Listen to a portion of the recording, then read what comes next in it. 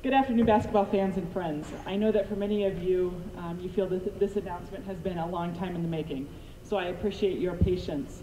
I also know that for those of us involved, you won't actually believe this. We felt like the clock spun pretty quickly from the time that we announced, got everything posted, and we're making the decision. Regardless of our sense of time, I'm happy to join you today to introduce Matt Reimer as St. Cloud State University's next men's basketball coach.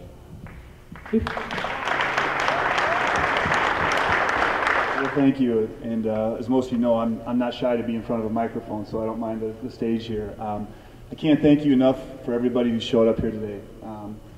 When I called my wife, the emotion and joy that she showed and shared with me over the phone, I think Kevin probably heard in the next office door, and it's just kind of been that way with people close to me that I've let know. And as I've gone through this whole process, the one thing that keeps coming back to me is how humbled I am by all the people that have supported not only our program, but right now in this particular time, myself with this position. And so I can't thank all of you enough for all the support. And again, I know that there's people who've done things that I don't know about, and I can't thank all of you enough. I was perfectly comfortable with going through the process. You know, people would say to me, well, you deserve this job because you've been there for 17 years. And I would say, I appreciate your sentiment, but I want to earn the job. I want to be the next head basketball coach, not because I've been here for a long time, but because I'm the best candidate for the job at this particular time. And I truly believe that.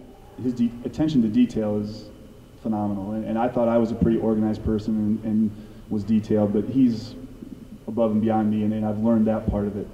The aspect of loyalty, you know, I learned that at a very young age. My father taught me that, you know, being loyal is something you have to do. It's not an option, and it's one of the best things you can do as an individual. And Kevin and Butch reinforced that, but in particular Kevin, in that, you know, when he first hired me, he said, your number one responsibility is to be loyal to me and make sure that, you know, you've got my back out in public. And I said, hey, as long as we're winning, you got my back all the way. I'm with you all the way. I said, if we're down, I don't know what he's doing.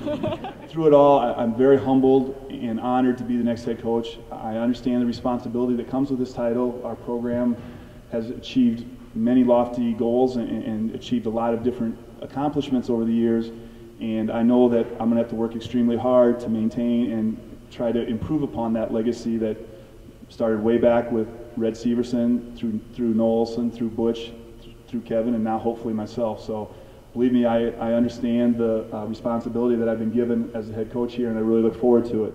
Yeah, without a doubt. I've told Kevin numerous times that, you know, just because he's not going to be working here anymore doesn't mean he's still not at the top of the speed dial list on my phone, and I was calling him a great deal for advice. Yeah, I mean, again, the guy has been through the wars for many, many years and knows things a lot better than I do as I go through this. He'll be a great mentor for me, as Butch was for him those first couple of years. You rely on those guys to help you through those things, so definitely without a doubt.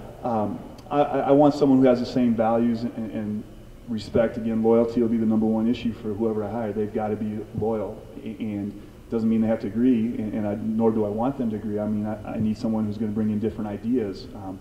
One of the things that has been our best attribute, probably can work against us a little bit, is we're together so long that sometimes you don't get the outside ideas in that you would like to, and so I need to hire someone who's got some fresh ideas that will mix with what we're doing well here right now. And so that's who I'm looking for, what I'm looking for. As to when, yesterday.